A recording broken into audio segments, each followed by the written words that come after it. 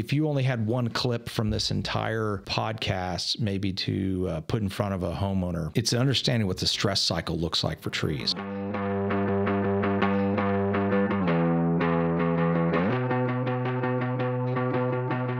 the time I get a phone call that a post oak looks bad and it's got borers, beetles in it, it's way too late. The question you got to ask is, how did that tree get there?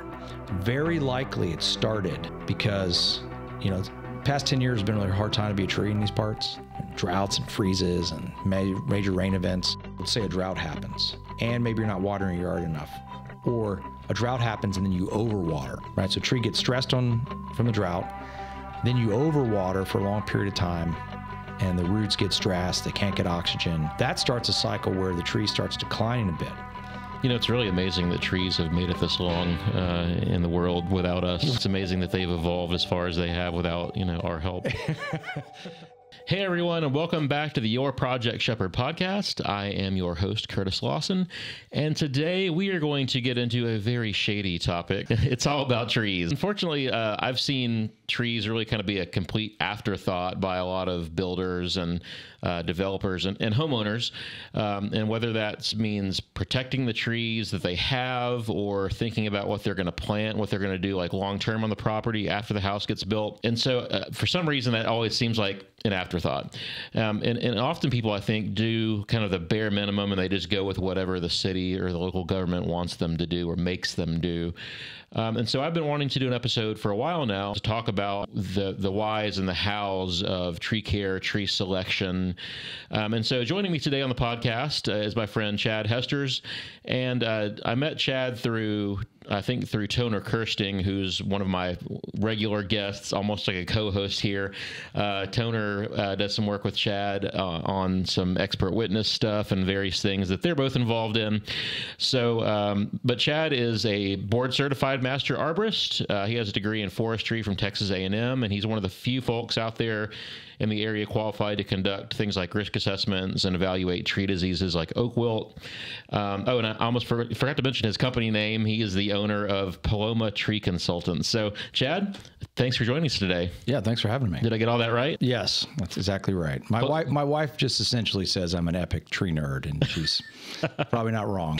So tell us about Paloma Tree Consultants, what you guys do, and how you got into doing this. Paloma Tree Consultants is really just me, and I'm a consulting arborist, which means I don't own a tree care company in the sense of, we don't do tree trimming, tree pruning. We try to serve the place in the market between homeowners, business people, developers, construction companies they've got a problem statement they're trying to solve for around their trees. They need information, they need options, they want to get smarter, and they need non-conflicted help to try to make that determination. A lot of my practice is based in really sound science, education, and sort of best practices across that spectrum, but then applying it in the art that is in your industry. There's a set of plans. They look great, but actually making it happen takes a little bit of art sometimes. And so I sit between that, and that conflict of interest is one that my clients, I think, is probably one of the main reasons people use a consulting arborist is they know that we're not taking kickbacks or referral fees or anything like that from any kind of service we might use or recommend. And we're trying to give the best, most honest opinion we can on a situation. Yeah, so you're not making a few extra bucks if the tree gets removed, right? Like you're not getting kicked back from the tree removal company, or you're not removing it yourself and making a profit on that, right? Right. And people just they tend to trust the circumstances a little bit more. If I'm standing there and say, hey, I think this tree's got to come out. If it's different if your guys are behind you sharpening their saws and they're like, I don't know, does it really? Yeah. So yeah, that's that's really the value proposition is, like any consultants and stuff that you do and toners you mentioned, is helping people get the information they need to make good, high quality decisions. Yeah, that's one of the reasons I love consulting. It feels good to be able to give somebody an expert opinion on something. And now what they do with that information is totally up to them. But it feels good to be able to talk to somebody about a topic, whether, for you, trees, or for me, consulting with people on how their project's going, the best way to go about that project, without them feeling like I have an ulterior motive to get them to buy something else from me. Right.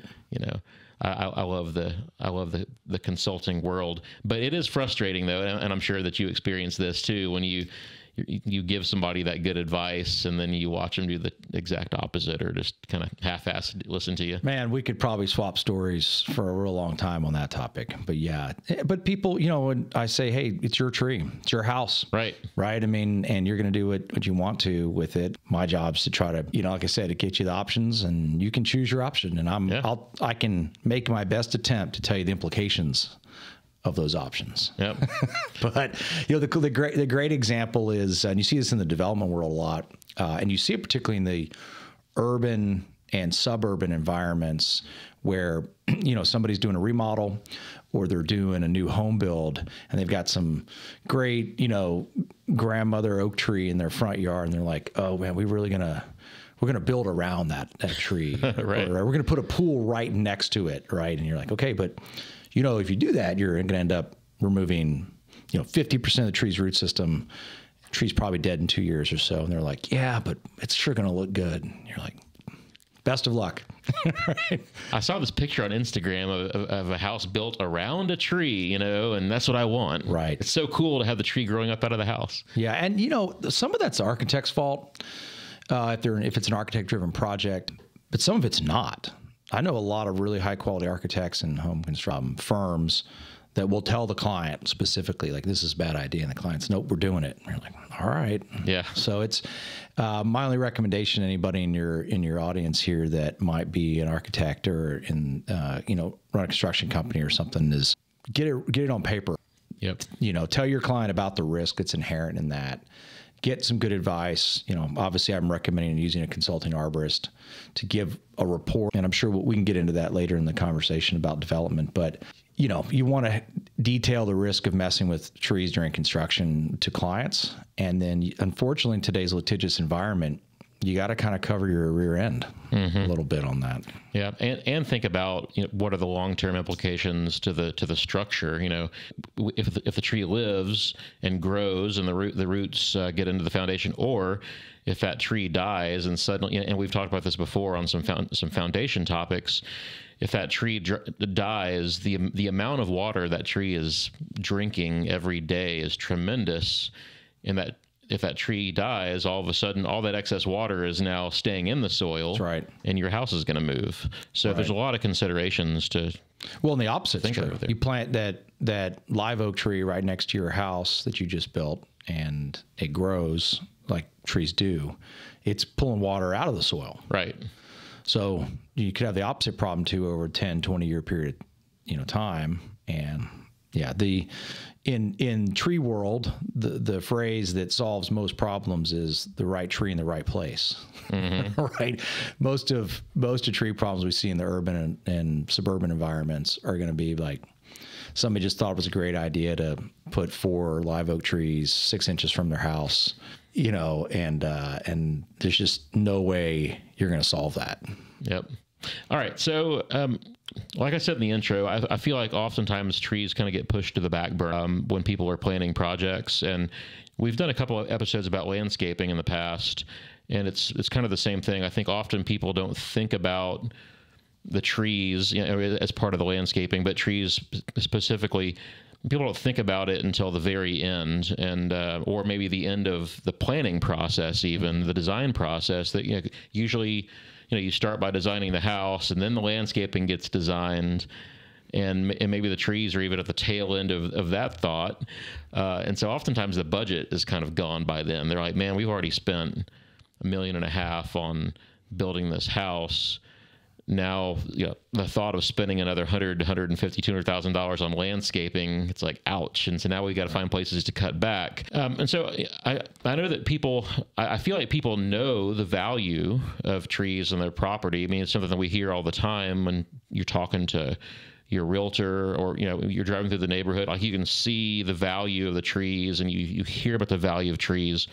So it's not like it's a place of ignorance. People aren't ignorant of the value.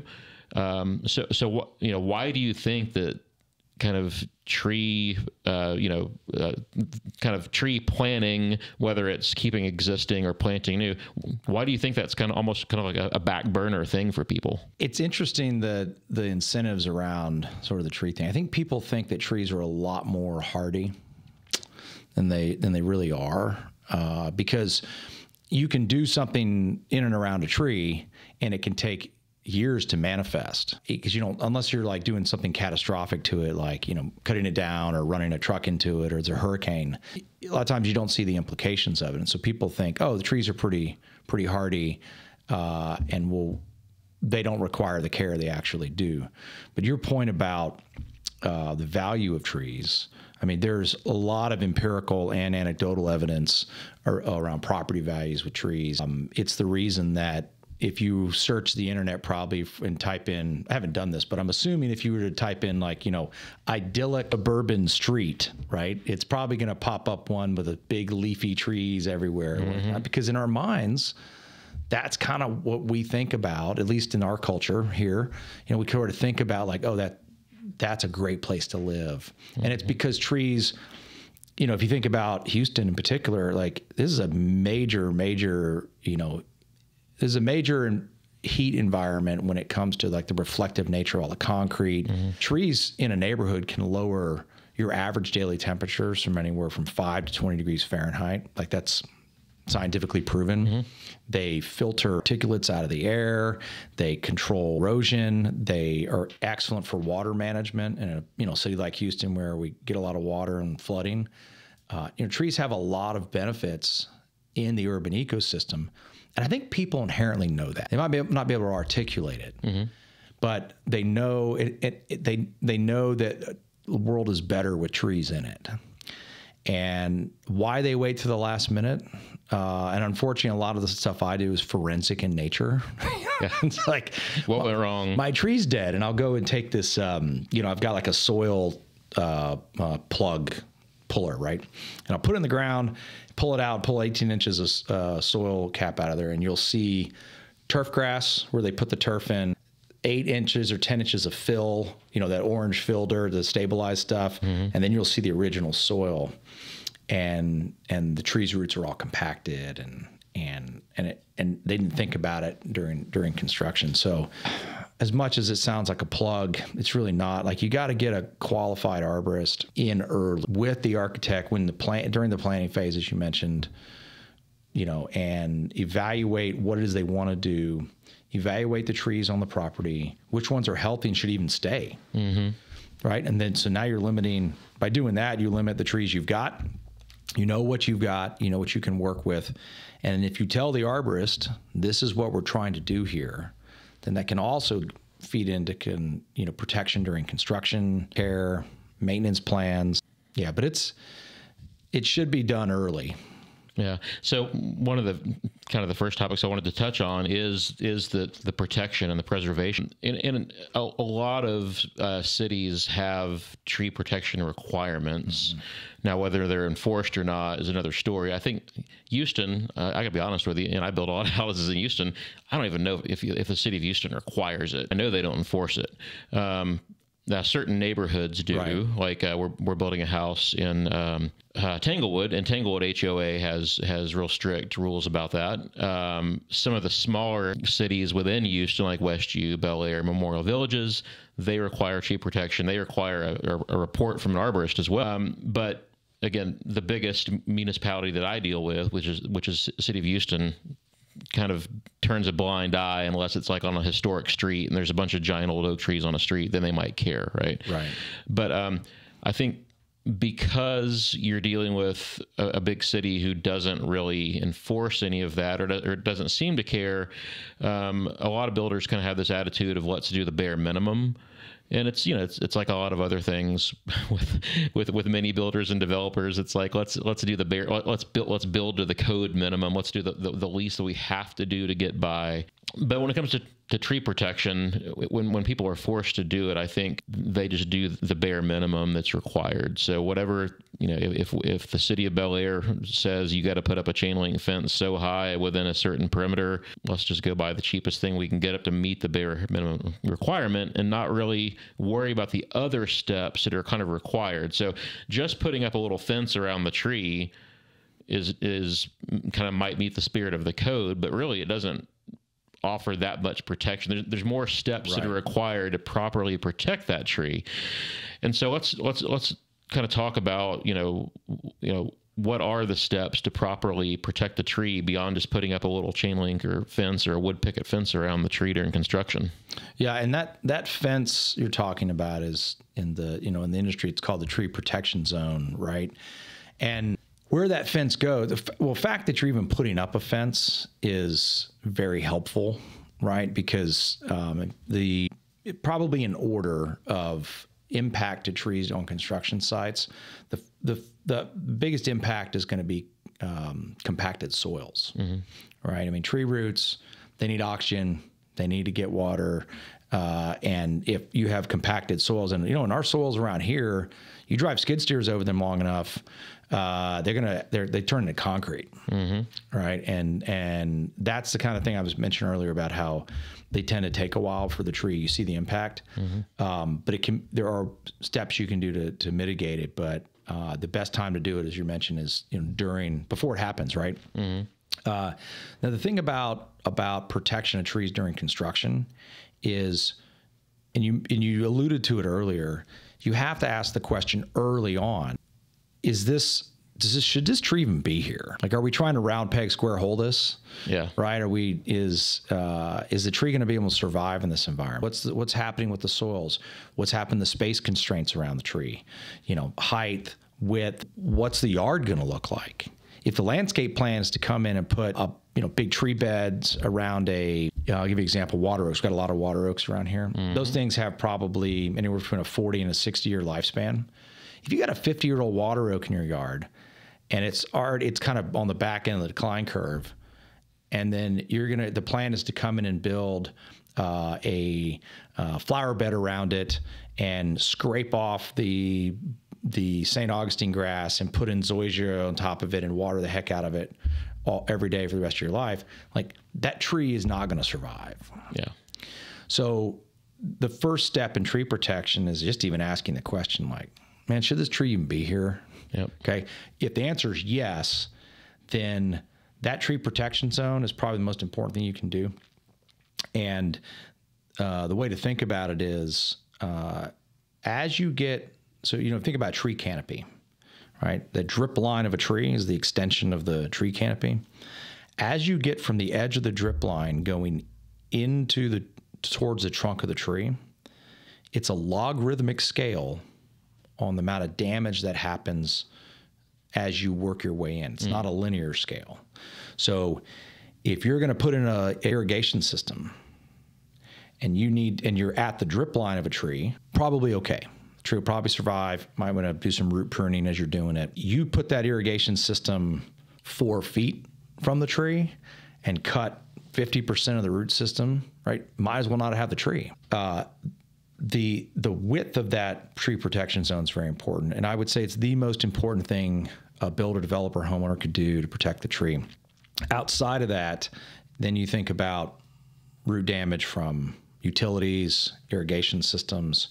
And then I would say finally, the third thing that happens during construction that is a big impact is, it's usually in the absence of a tree protection zone, but contractors, subs are dumping out, cleaning out concrete buckets, next to the tree, or they're storing materials, or they're parking under it, and all these things have a cumulative effect. So the tree protection zone is the most important thing you can do, and then preventing access, underneath that drip line to the extent possible. The caveat I'll give you is, I've never seen a development project when we had a perfect circle tree protection zone right around the tree, right next to the house. Right. There's always a compromise. Yeah. A lot of the lots just aren't big enough. I mean, like the one that we're building right now in Bel Air, it's a corner lot, and there's only 2 ways that we can get in to access the house. So there's sidewalks there. You got 2 streets, and it's only a 6,000 square foot lot to begin with. And we've got, I think, 4 big trees to protect. Yeah. And the city code said you're supposed to take the whole drip line of the tree and put the fence up. If we did that, there's nowhere to build the house. Right. And so we had to compromise and go as far as we could to still provide access to get to the site, to build the house. And so it's probably half of the drip line instead of the whole drip line, but you're doing what you can. It's what we could do, right? Yeah, and that's when I was mentioning the kind of the art of the art of the practice, if you will. Most of the time, when a present company excluded, but when a builder hears the homeowner wants to bring in an arborist, a lot of times they're like, oh man, yeah. Right, because they know life's about to get harder, or they're going to make life difficult or whatnot, or put it in a tree zone, and the subs are going to complain because there's no place to eat lunch, that kind of thing. Right. And I feel like I spend a lot of time being the guy between the homeowner, the builder, the subs, the architect, and trying to. This is probably this is an old dated reference, but did you ever see the movie Animal House? Oh, yeah. Do you remember that scene at the end of it where Kevin Bacon's standing in the middle of he's in his RTC uniform and he's standing in the middle of the intersection and there's like a riot and mass hysteria around him and he says, "Remain calm, all is well," right? I feel like I'm Kevin Bacon a lot of times because you got these sometimes very uninformed but disparate viewpoints. Yeah. And the value of a consulting arborist that has seen the movie before, not just Animal House, but the tree movie, right, is that they can sit there and be the compromise and hear everybody and come up with a plan that brings people together. The worst arborist you could have come out is the tree hugger, all trees are good no matter what. Mm-hmm. And there's no such thing as a compromise. Like, it's not helpful. Yeah. So I think, much like in your advisory business, your job is to try to understand what people are trying to do and do the best thing for the tree. And that's in those circumstances, but it's never going to be 100% perfect. Yeah. So introducing an arborist into the equation, I think people tend to see that it complicates or think that it complicates things. And I think also people see that as maybe just another added expense on the project. But, most builders, I'll say most, they want to do things the right way. And most clients want to do things the right way. So I think sometimes it's just coming from a place of ignorance, of not knowing that this is what we need to do.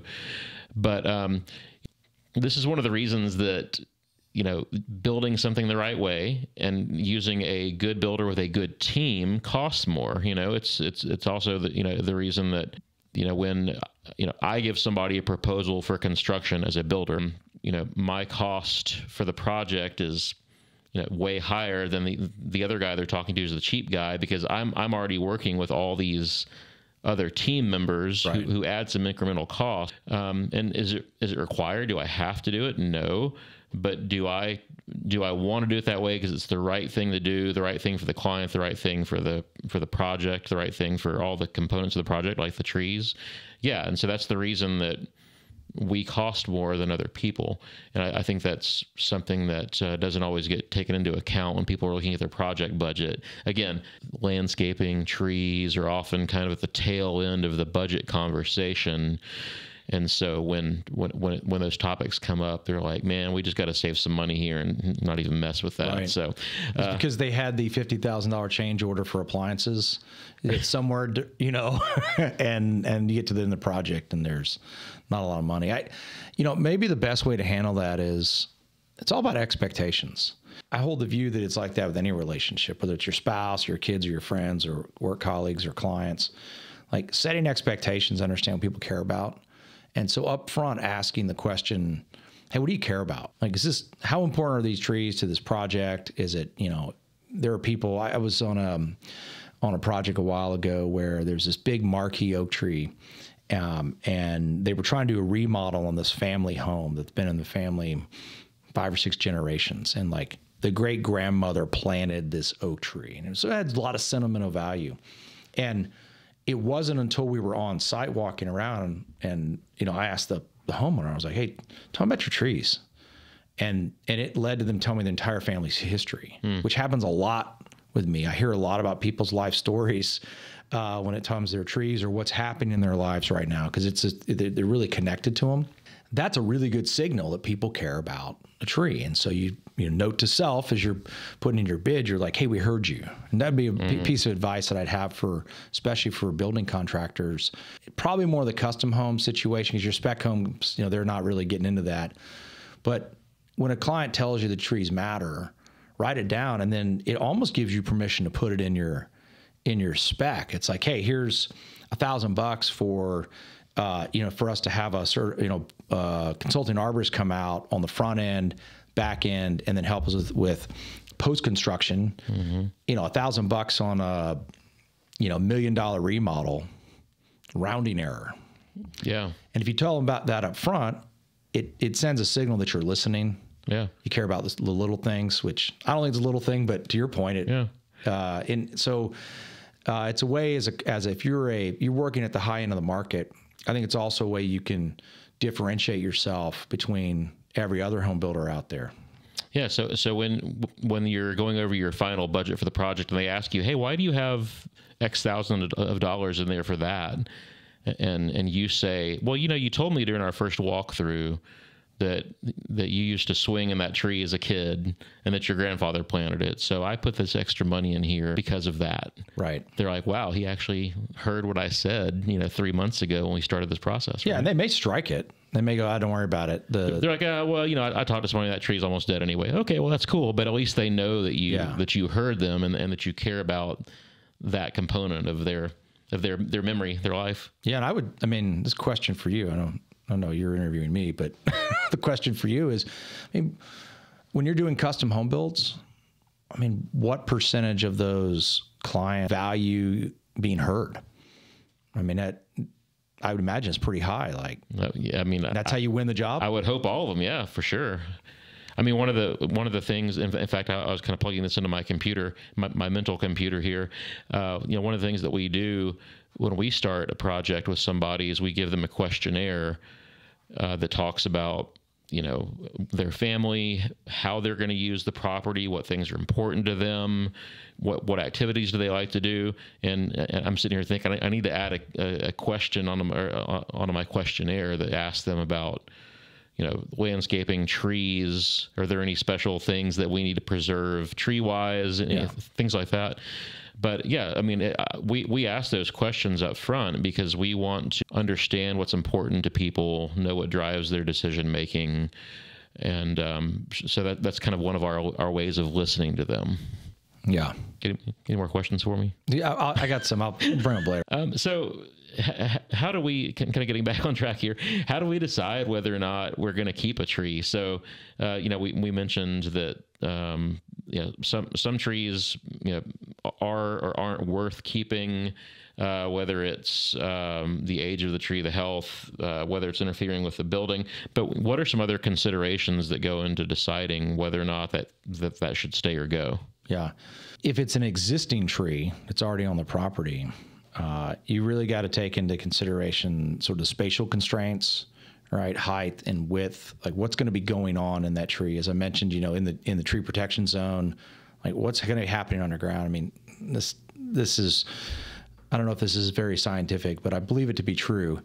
I think about 80% of tree problems happen below ground. And so you got to ask the question, like what's happening to the soil around it?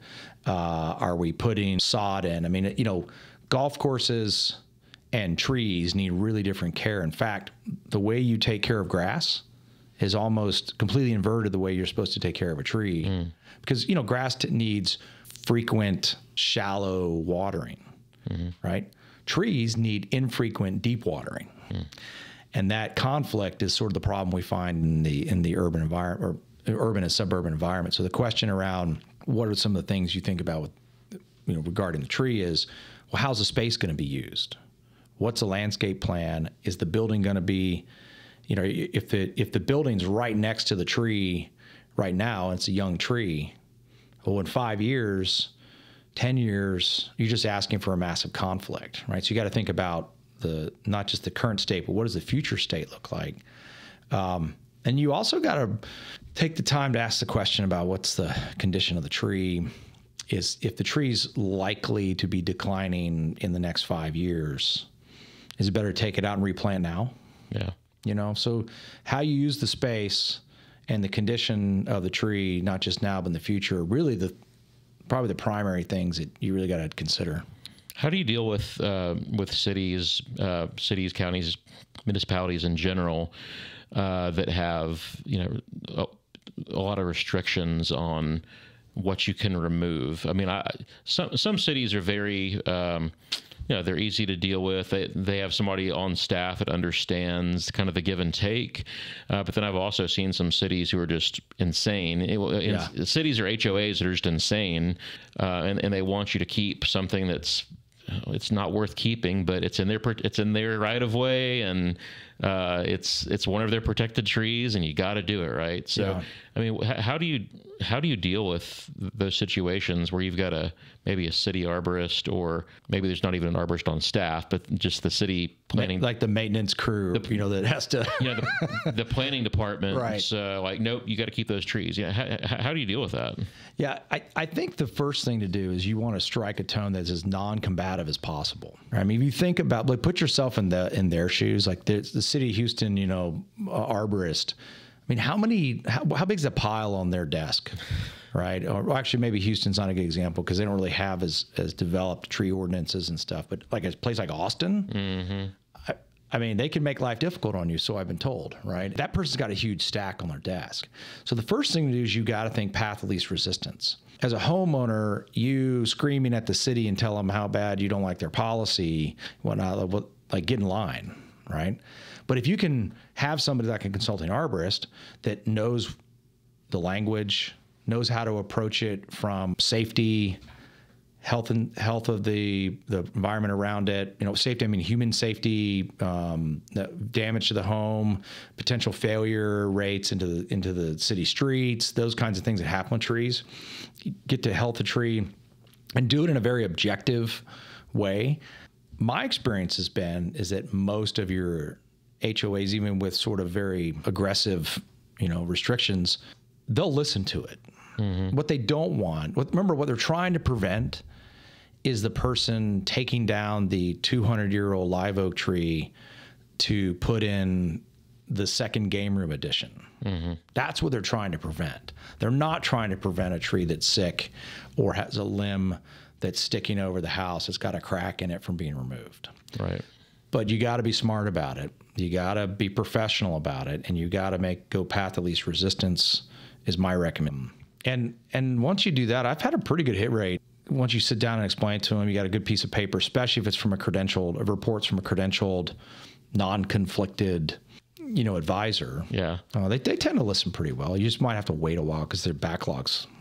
There are some pretty crazy restrictions in some of the cities, especially in the hill country. I have some family that was building a house in kind of a city inside of Austin called Sunset Valley. I don't know if you've ever if you've dealt with them or not, but it's a small municipality, kind of like Bel Air, West U is inside of Houston. But man, their restrictions were insane. And like every tree in the world is on their protected list. Right. And so for them, it added a couple months worth of planning and back and forth with the city trying to negotiate on what could and couldn't be done during construction. Yeah. Unfortunately, there's this idea that, all trees are good. And that's not necessarily the case. I mean, we've got a lot of invasive species that have shown up around here. I'm the former board president at the Houston Arboretum, and we went through a major effort a few years back to try to restore the landscape. And I would encourage any of your visitors in this area or any of your listeners in the area to be visitors at the Arboretum, go check it out. But the amount of invasive species that have shown up in Houston over the years is incredible. And a lot of those things are not safe trees to have around. They're messy trees. Like and Chinese tallow trees and hackberries. You just named probably culprit number one, right? Yeah. And I think trying to explain to an HOA that, like, hey, not all trees are good. We should take out this, this declining Chinese tallow in this person's yard and replant. Here's the reasons why. That's a conversation that needs to have. A lot of people can't differentiate. They just see green and they're like, okay, green is good and green has to stay. You know, which is not the case. Yeah. So on the backside of that, on the cities requiring that you protect things, they also often have a list or a requirement of what you have to plant after the house is done, right, to get your final inspection. And most cities have a list of trees. Here's our approved tree list. I've seen a lot of people just kind of look at that list and say, okay, what's the cheapest tree on the list? Right. Okay, I can get a whatever tree that's 3-inch caliper. Let's go buy that at Home Depot and put it in the ground, right? What considerations should there be for? You have this list. What considerations are there for, like, okay, which ones should we plant here? Yeah. And what are the reasons? Again, to avoid planting certain trees. Yeah. I think for the people that care, and you're right, my HOA says I have to have 2 trees in the yard. I'm gonna go pick the ones that are on sale that have been in the pot way too long. They'll be dead in 3 months. We'll drop them in. But for the people who really care about it, I think you really got to understand what the tree is. The first question to ask is, what's the right tree for the right place? All right, how much space do I have? Does this tree tolerate sunlight? Does this tree tolerate shade?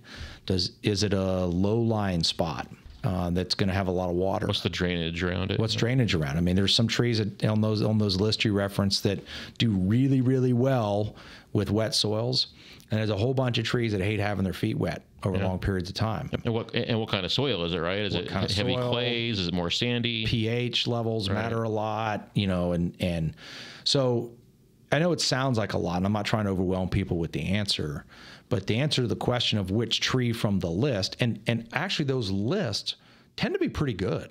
They tend to be native species that have been established for a long time. We know how they act in the environment. We know the requirements. So a lot of times the problem is not the list. The problem is the point you bring up, which is wrong tree, wrong place. So taking the time, there's a really, I think it's kind of fun, but then again, I'm a tree guy. There's a website run by the Texas Forest Service called the Texas Tree Selector.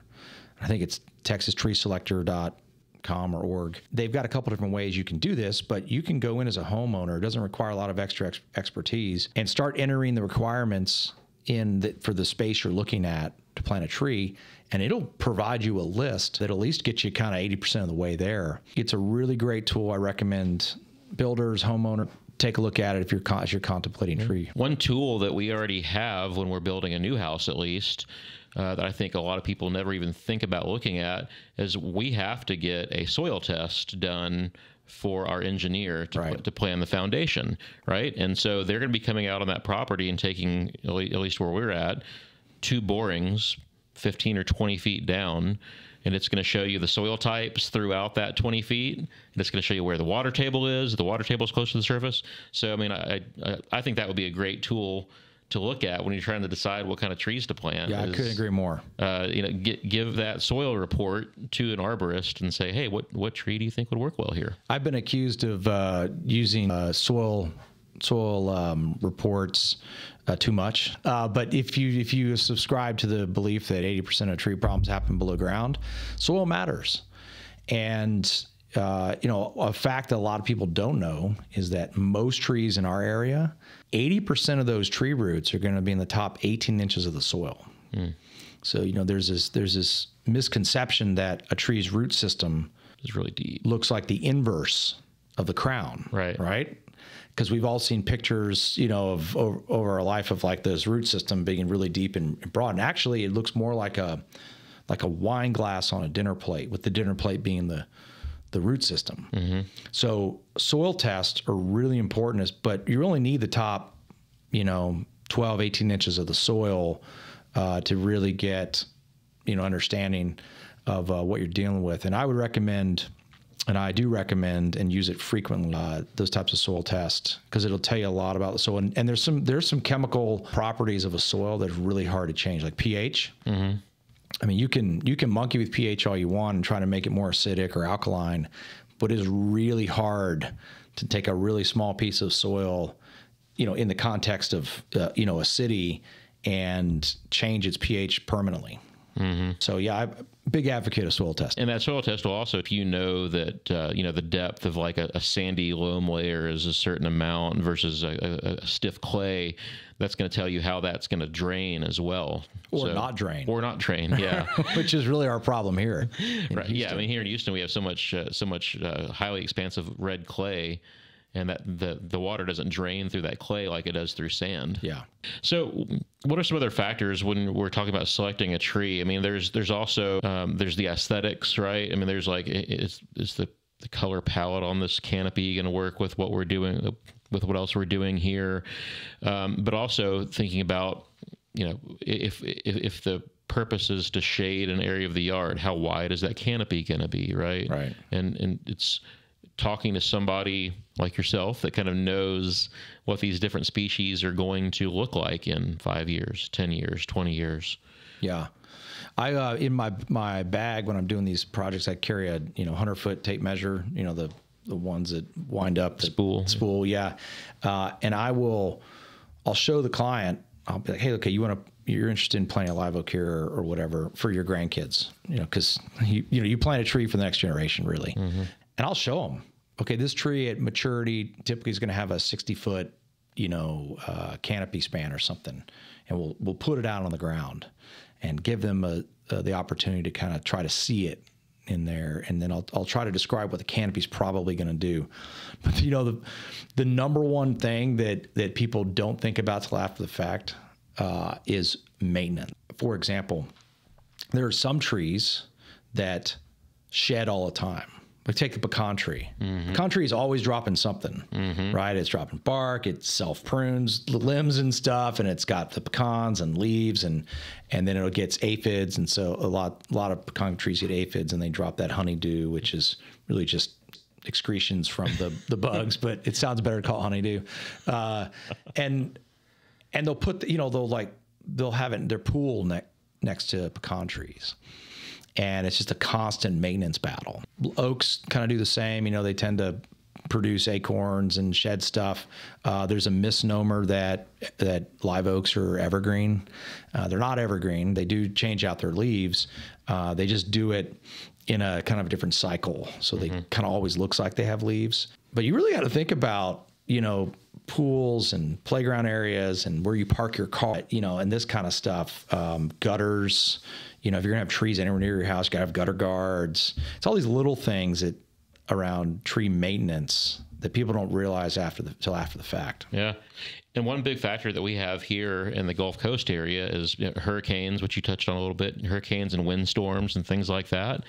And, some trees handle that better than other trees, right? Yeah. Well, I'm really glad you brought this topic up. We've seen, in fact, I was, had a consult in Houston a couple weeks ago in one of the neighborhoods that got really hammered by beryl. And you could drive down the street, and one of the unique, if you know what you're looking for, the trees that had sustained more damage were the trees that had been over pruned and not maintained enough, or had never been touched and had a lot of just stuff in their canopy. And I'll give you an example.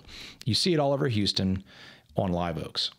There's something called lines tailing, right? Where they strip all of it. Think of a long sort of meandering branch from a live oak. We've all seen them if you live around here. And you strip everything off that branch until you get to the very end of the limb, and it's like a little tuft. Yeah, I'm laughing because my house is exactly like this. Well, don't feel bad, Curtis. I mean, it's like it's all for. I'm convinced that there was like probably some really rich guy, like, I don't know, like 100 years ago or 80 years ago somewhere in town that did it, and everybody was like, oh, we want to be like him. And then it just sort of permeated. It is the worst way to prune a tree. One of the reasons is that trees have grown up, particularly live oaks, have grown up in the coastal areas here, knowing how to deal with high winds and high energy situations. One of the ways they do it is by having canopies that absorb energy and diffuse it, right? So if you ever watch an old live oak that's never been pruned before, when a hurricane hits it, it tends to move and ebb and flow with the winds, and it dissipates that energy pretty good. Because all those branches over the whole thing are absorbing that. Right. It's a system, right? It's a system of energy absorption and transfer. And it works really, really well because that tree's been evolving for a really long time to be able to do that. So when you go to a tree and you over prune it in lion's tail, like in this example, you create a system where physics is going to, physics is going to happen. Right. And that force of that wind is going to hit that tree, and it can't dissipate the energy. And so you've got all this force at the end of a long branch that's whipping around. Yep. And if you have even one minor defect anywhere in that engineering construct of that limb, it's going to put a lot more stress on that and snap off. So you drive around neighborhoods post hurricanes, the trees that were well maintained over their life, they don't fail at the same rate. Let me say is they fail at a much lower rate than those that are taken care of. And so, strong advocate for people taking care of the trees, especially in hurricane or zones where you get a lot of ice and windstorms. Yeah. So that's your description of the trees. Like I said, I've got 2 water oaks in my front yard. In fact, you've come to my house and looked at them for me. Those 2 water oaks in the front yard, I've been there for 10 years, but when I moved in, they basically appeared like they do now, the big lion's tail branches. And sure enough, during the Hurricane Beryl that we just had, that exact thing happened. All that pressure was put out on the tips of those branches. And I had, I think, 3 limbs right over my house snap off, bounce off my roof, and land on the driveway. Yeah, I'm sorry that happened to the tree, but you're not alone. So I think it's, using science to understand how that world works with trees, and then the art's just the application of it is kind of what we're talking about here. Yeah. So let's kind of keep talking about care and maintenance for a little bit. That was kind of my next topic here on my notes. Like everything else with your house, and I've said this, used this example many times. Your house doesn't have a check engine light, and your tree doesn't have a check engine light either. Although trees, at least they're outside. You drive up, you walk up, you see them all the time, and they'll give you signs if you know what to look for, right? Well, I mean, I recommend holding onto the tree tight and whispering to it and listening very closely. Yeah. Yeah, I'm kidding. That's what I do. Doesn't really work. But if this is going to sound pretentious, but if you know what you're looking for, the trees will tell you something's wrong. In the same way you can look at a house and be like, okay, we got issues here, which is sort of the case for having experts in anything that you need help with that know what they're looking at. But the average homeowner, it is amazing how intuitive people actually are. Like I give my clients a lot of credit. A lot of the calls I get is like, hey, something's not right. And I mean, if you're a parent, you've seen that too. Like your kid, something's not right with your kid one day, and you're like, I don't know what it is, but we probably need to go to the doctor. That intuition tends to hold true with homeowners, especially if they care about their trees. And when you feel that, when you look at your tree and you're looking at your neighbor's tree and you're like, something's off here, the color's off, or like, that's usually a pretty good sign. You ought to listen to that. So there's that. And then there's the more like acute things like, oh, we just had a windstorm and that looks like it might be a crack, or gosh, there's this big crack around the root area around this tree, and it looks like it may have lifted up a little bit or something, right? In the last windstorm. It's these little signs that you should pay attention to. A leaf that is starting to drop leaves too early, or the leaves are changing colors. Pretty good diagnostics. Bark coming off a tree. If you see really large mushrooms or fungal conch coming off a tree trunk, or even, God forbid, the root system, that's another really good sign that, hey, we might want to, now at that point, it may be too late. If I can make one recommendation other than prune your trees correctly, somebody knows what they're doing, I would recommend getting a certified arborist that's on a tree company staff to do that. The next thing you can do as a homeowner to really help your tree issues is monitor the moisture in the soil. $15 on Amazon. You can buy one of these little moisture meters, right? And it says, dry, moist, too wet on it. They're really great. Get one with like a 12-inch probe on it so you can get down to that within the root system and just kind of walk around your yard. And your goal is to try to keep that moisture meter around your tree right in the middle at, moisture, but not in the wet zone and not overly dry. Because that, in where we live here, that's probably the number one, moisture management is probably the number one issue that starts a tree stress cycle. I'm going to go in a little bit of soapbox here, but if you only had one clip from this entire podcast, maybe to put in front of a homeowner, it's understanding what the stress cycle looks like for trees. By the time I get a phone call that a post oak looks bad and it's got borers, beetles in it, it's way too late. The question you have to ask is, how did that tree get there? Very likely it started because, past 10 years has been a really hard time to be a tree in these parts, droughts and freezes and major rain events. But when a tree gets stressed, like let's say a drought happens, and maybe you're not watering your yard enough, or a drought happens and then you overwater, right? So a tree gets stressed from the drought, then you overwater for a long period of time, and the roots get stressed, they can't get oxygen. Well, that starts a cycle where the tree starts declining a bit. The bugs typically only attack trees that are stressed. Right. So then the bugs show up. And it's kind of like the lions hunt the weak animals first, right? It's law of nature, man. And before you know it, you've got this spiral, this downward spiral that started with a stress event that was a drought or overwatering and if you think back to high school algebra, remember the equation? It's like, we use the example here, like tree stress equals factor A plus B plus C.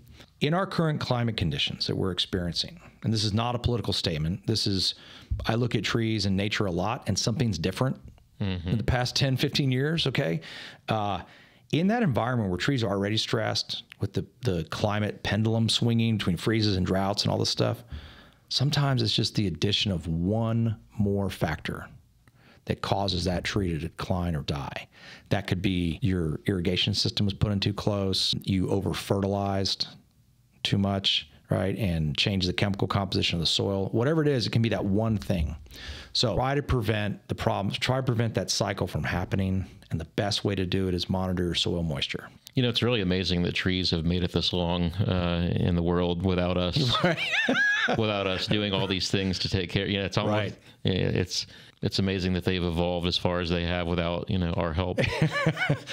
Yeah, for sure. So I wanted to talk about, kind of the value of the maintenance, the value of hiring a professional to do the maintenance. And that's from a variety of ways. So that's the value of hiring a qualified consultant such as yourself, but also like a legitimate tree care company versus just the guy in the unmarked truck with a chainsaw and a trailer. Right. It's just like choosing a contractor. It's like, do you want the guy who's got a legitimate business and a base of knowledge and the credentials, or do you want the chuck in the truck? Yeah. With the Ryobi tools, So what's the value, the high level value in having a certified arborist that you're working with? Yeah. So the caveat is I'm incredibly biased on this topic, right? Would just acknowledge that. Yeah, but me too. But I think the way to think about it though is you got to think about tools in a tool bag.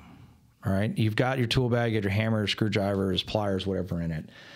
Every job requires a tool, right? You got to use the right tool for the right job. You're not going to use a hammer to try to, you shouldn't use a hammer to try to put a screw in, right? I'm sure, people have. So I like to look at it from that perspective is that, somebody like me is complete overkill if you've got a dead tree in the middle of your pasture out in the country and you're like, oh, we need to take the tree down. Right. Right. You don't need me to come out and be like, yeah, dead tree, take it out. Right. So don't pay me the hourly rate. Right.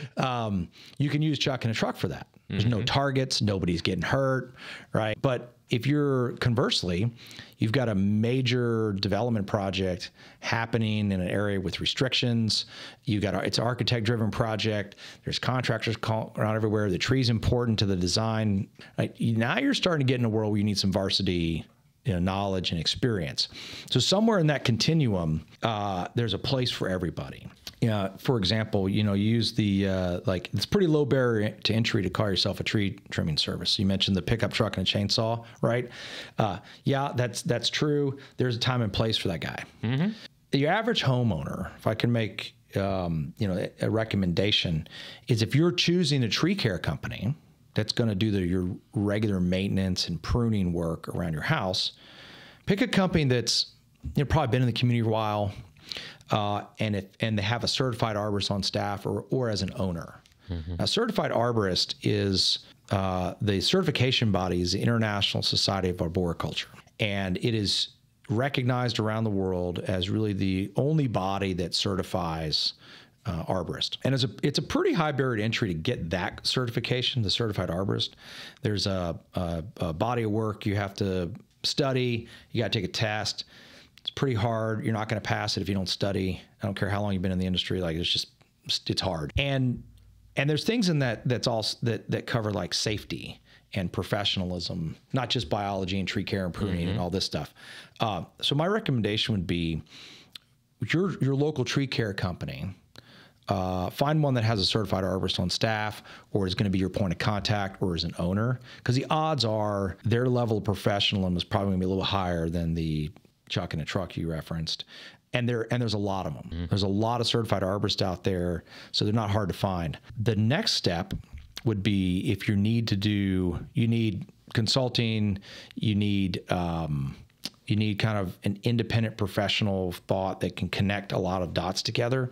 That's probably the role of the Board Certified Master Arborist, right? The BCMA. There's not a lot of us out there, relatively speaking. You'll find them at some of the tree companies. You'll find them at some of the more at the national level tree companies, the big shops. But most of your consultants are going to be BCMAs. And like I said, there's a time and a place to use them. There is a designation called the like a registered consulting arborist, and that's a niche certification that's used for like a lot of expert if somebody's suing somebody over what you did to my tree and these appraisals are needed and the lawyers need to have real formal paperwork to put together, that's really a really great application of what they do. But your average homeowner, average builder probably needs kind of BCMA for, the connecting and the experience of bringing people together on a project and know the holistic way to look at a tree. But if you can find a tree care company that's got certified arborist and is insured, insurance is a big one. Huge with trees. Yeah. If you got those two things, man, I think you're setting yourself up well for success. Yeah. And just a word about that. I mean, when you hire the chuck and the truck, again, there's a time and a place for them, just like there's a time and a place for kind of the handyman chuck and a truck too. Like you're not going to call me to come change batteries in your smoke detectors and all that kind of stuff. There's some great other companies that do that. There's handyman services, that's fine. But when you're taking on something like removing a tree around a property, there's a lot of liability that goes into that. Again, if it's in the middle of a pasture, who cares? Although it could be argued there's some liability there too, right? There's liability. The guy drops the tree on himself and kills himself, and his wife sues you, and whatever. But liability, safety, and those things matter in all circumstances. Yeah. But I would that comment was more direct around the like the technical nature of the job. Yeah, but just like with construction, like make sure that the company that you're hiring has the right kind of insurance that's going to protect you should something goes bad, that tree falls in the neighbor's house, God forbid. Or we actually had an instance on a project where a tree fell and did some damage to some city property. Yeah. I think it was a light pole or something like that. And first time I'd ever gotten this, I got a bill from the city. So there's a famous story or infamous story out there of a tree care company that was doing work in a residential neighborhood. It was around some power lines, and there's some rules and laws around who can do work around power lines, depending on how much voltage there is in them. There's distances and all this. I mean, OSHA cares, ISA cares, city cares for sure. Anyway, this company was doing some work. They made a few mistakes. tree or a big branch or something drops on the power lines, like takes down the power pole, blows up the transformer or two. Unfortunately, one of the crew died because they came in contact with the charged lines. And the city, the municipality, I think, as the story goes, like came after the homeowner it was involved in the lawsuit, and the legal wranglings of who's at fault. And there's a lot of finger pointing at, the tree company, the individuals on the tree company, the homeowner, big mess. So you almost, unfortunately in today's environment, you almost have to, hope for the best, expect the worst. Make sure your own insurance is updated. If you own trees in your yard, you ought to make sure your home insurance policy, understand what it covers, what it doesn't. Wind damage. Your wind policy is different than your homeowner's policy. What does that cover if you've got big trees in your yard or near your house? And you certainly want to make sure people working on those trees are professionals and have coverage. Yeah. So you mentioned the expert witness stuff, which you do, and you mentioned one of the certifications that kind of deals a lot with the expert witness stuff. What types of cases come up in court that require an arborist to be an expert witness? Yeah. What types of things have you dealt with, or are pretty common? I try to avoid expert witness courtroom work as much as possible. I've done some work there. It's a real special person that likes to be deposed all the time, but the types of cases that come up, and there is a whole lot of, believe it or not, of case law around the United States that has set precedents, both the state and every state's got it, but state, local, and even the federal level around tree law. Probably for homeowners and for contractors, the number one thing you're going to find is damage done to or by a tree that was, involved different property lines. So the classic one is tree that shares a property line on a fence line between, and one homeowner really likes it, the other one doesn't, and the one that doesn't goes in and shaves straight up the tree on their property line. Because I think, I'm not an attorney, but I think Texas law has your property line going up like into space, right? Yeah. And so you can kind of do what you want with it there. Now, there's some interesting case law out there that says, okay, well, but if you did that and you end up causing irreparable damage to your neighbor's property, you might be responsible for replacing the part of the tree that you killed off. So now you're faced with a lawsuit, right? Where you say, okay, I killed off that part of the tree. That means 60% of the tree was left.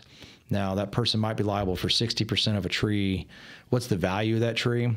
So a lot of the work I've done on that stuff has been appraisals around what was the value of the tree. Another example, as I've done a few times, is pipeline spills or pipeline construction, where they come through with a right-of-way and they're going to be taking a tree out. And the pipeline company or the contractor offers the homeowner, like, here's $5,000 for your 200-year-old, live oak that's been in your yard forever. And they're like, no, it's not right. So like, justice is not served with a $5,000 check for that. Right. And then, somebody like me will come in and do an appraisal and be like, okay, that tree's probably worth $100,000. And it's a formal report, with the, done by a professional that's not affiliated with the family or anything. And then a lot of times that'll start a negotiation, right? And I have a 100% hit rate on clients in that situation, ended up with a lot more money in their pocket just because, the guy on the other side of the phone, he's just trying to get the best deal he can for his company. Yeah. And so there's another kind of set of court cases I think that you see, and that is the damage caused by trees.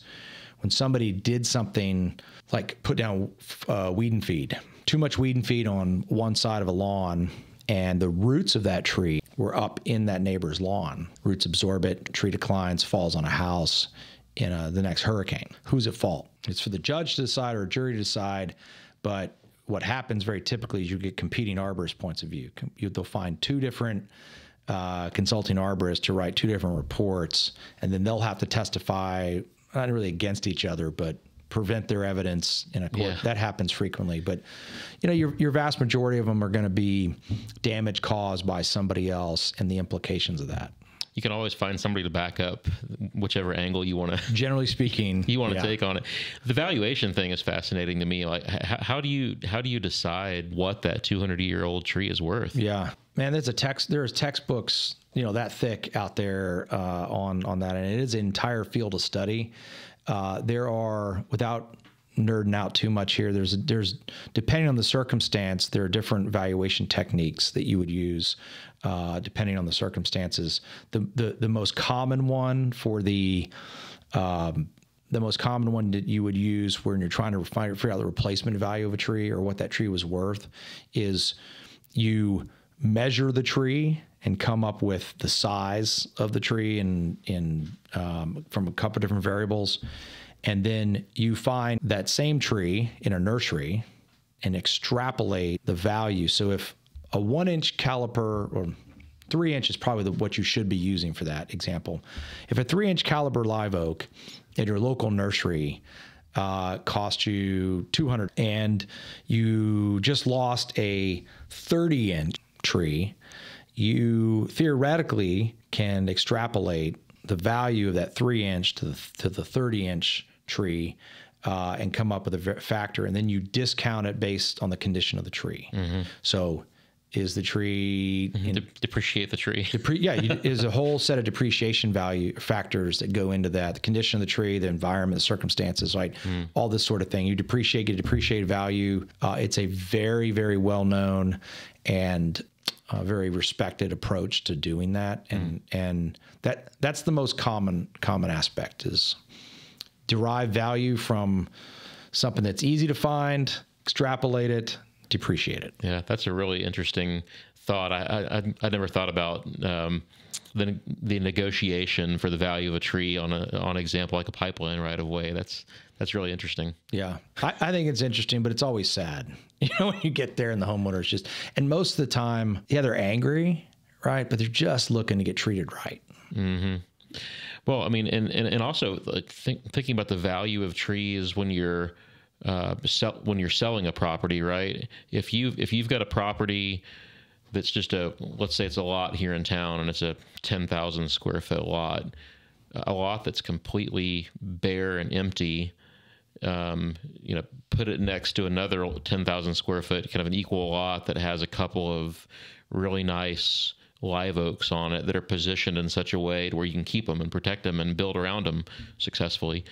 Man, the people are going to pick the lot with the trees every time. That lot's going to sell for a premium every time. Most definitely. I've been out shopping for lots with clients before, and there's certain streets that we go down, and as soon as you go down the street and you see the live oaks hanging out over the street, as you mentioned earlier, kind of at the very, very beginning, it's like this feeling when you pull down the street and you see this canopy, it just makes you feel like you're in a neighborhood that you want to be on, a street that you want to live on. Right. It's like instant memories, right? It versus, and I think about this all the time when I go out to the suburbs, like when I go to, Katy or Cypress or whatever, and you go into a brand new subdivision and there's no trees or there's nothing but, 1 to 3 inch caliper trees. Usually with too much mulch on them. Yeah.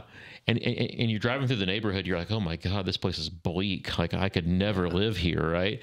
But then you go to, 5 minutes away, you go to a neighborhood that was maybe built in the late 90s, early 2000s. So now that neighborhood's 25 years old and those trees are really nice.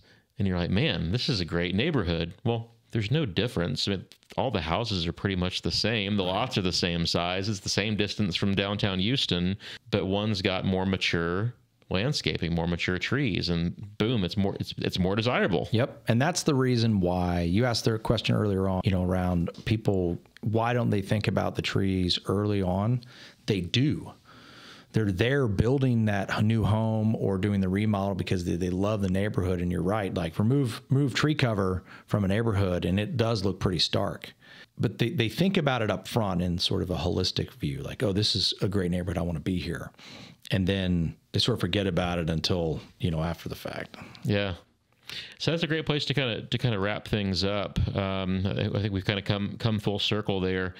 So to kind of wrap things up, we always kind of go back to the team concept of working on a construction project and having a qualified arborist, tree professional. Those are just members of our project team, right? And so we need to get you engaged early on in the process. Don't wait until something's wrong or there's a problem. We need to kind of treat you as a member of the team early to talk about getting a plan together. What other takeaways do you want people to have here about this conversation about successfully integrating an arborist tree care professional into your project? Yeah, bring them in early. Pay them a lot of money. Make sure that would help. Make sure you got a real professional in your hands and ask about conflicts of interest. It's okay to interview the arborist. It's okay to interview your builder. It's okay to, interview your architect, right? Make sure that, and this is going to sound maybe a little hokey, but make sure they're your people. They're on the same wavelength. There are a lot of consulting arborists out there, or there are a lot of certified arborists at least. And you want to find one that feels like they get what you're saying and they're really invested in your project and they're, like I said, on the same wavelength. So I would get them in early, make sure they're going to fit in with the rest of the team. Also allow them to interact with the team level, builder, architect, and when you're interviewing those people, one of the best questions you can ask is don't ask them for their resume. Say, hey man, give me 2 examples of a really terrible home building, construction development situation that you were exposed to and what happened, right? Listen to their war story.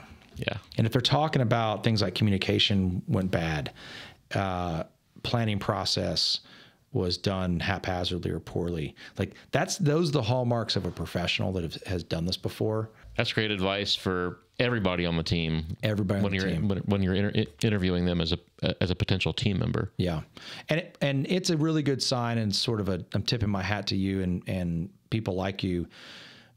Builders that are and construction advisory firms that are going to bring up the arborist idea early, probably a pretty good sign as a homeowner that you're working with a professional crew, if they're even thinking like that. Yeah.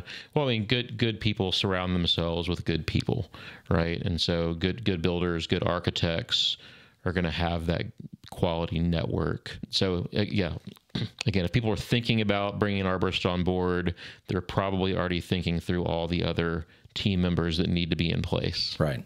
So, well, what other resources? You mentioned a website where people can do some research, but what other resources are out there that you could recommend people take a look at online or books or whatever? The number one online resource that I'd recommend for your average homeowner is a website run by the International Society of Arboriculture called treesaregood.org.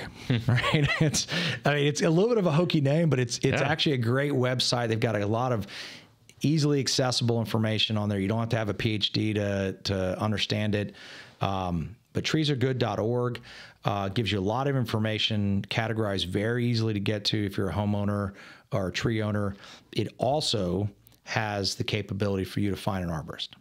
You can go in there, put in your zip code. You can put in, your a bunch of criteria and find people that are qualified in your area, along with their contact information. So it's sort of like pre-certifies for you and takes the hassle out of doing that. But that's a really good example. And the extension agency for most states have a lot of really good science-based information. The Texas A&M Forest Service has got a lot of information there, but so does Pennsylvania and Oklahoma and Alabama. Yeah. And I would start with places like treesaregood.org and your extension service for good science-based information. Like anything else on the internet, Reddit is interesting, but Reddit is not always right when it comes to tree care. I'm a member of a group on Facebook that shall remain unnamed, but people go there and post their tree problems on there, and I'm more of a member because occasionally I look at it as a comedy. because the recommendations that are given to these people on Facebook from their neighbors and other citizens is terrible. I'm on a builders group that's the same way. In fact, I've told Danielle before, I need to like screenshot some stuff and like black out the names or whatever, but screenshot the conversation and then just do podcast episodes about this conversation that's taking place on these like construction homeowner Facebook groups. It's hilarious. Yeah, I thought hilarious. I watched the Stucco podcast that you had here recently, and it's sort of kind of like that, right? It's like, hey, I'm building a home in the, lower swamps of Southeast Houston. What's the best siding I could use? And there's always some guy that's like, oh, you'll check out Stucco. Yeah. I love cedar shingle siding in that area, but right. Anyway, but so treesagood.org and the extension agency websites of almost any state are going to give you some good, practical, science-based, easy to access and use information. Yeah. And I'm sure that your alma mater, Texas A&M, has got some great information out there. They're one of the leading agricultural schools out there. And you have a forestry degree from there, right? Yep. That's right. Yep. So you got to plug your alma mater a little bit. Yeah. All right. Well, thanks. Last thing. Tell us if people want to get in touch with you. Give your website, contact information. Whatever you want to throw out there. Yep. Palomatree.com. PALOMA tree.com. Paloma is Spanish for dove, and I like that name a lot. So that's how it came about. And not a huge story there, but palomatree.com. You can send us a note. We'll get back to you real quickly. And I wish everybody the best of luck out there. They're real valuable resources. And, if you can get ahead of the decline curve and the stress curve, keep your trees the right amount of moisture in the ground will do a lot for homeowners. And just remember, right tree, right place. Right. Well, thank you so much for being here today. It's been a great conversation. I've learned a ton. I tell Danielle and others all the time, it's like I learned so much just from hosting these podcasts and having these conversations. I feel like I got some great information today. So thank you so much. Well, thanks for having me. And thank all of you out there for listening and watching. And be sure and join us next time on the Your Project Shepherd podcast. Thanks a lot.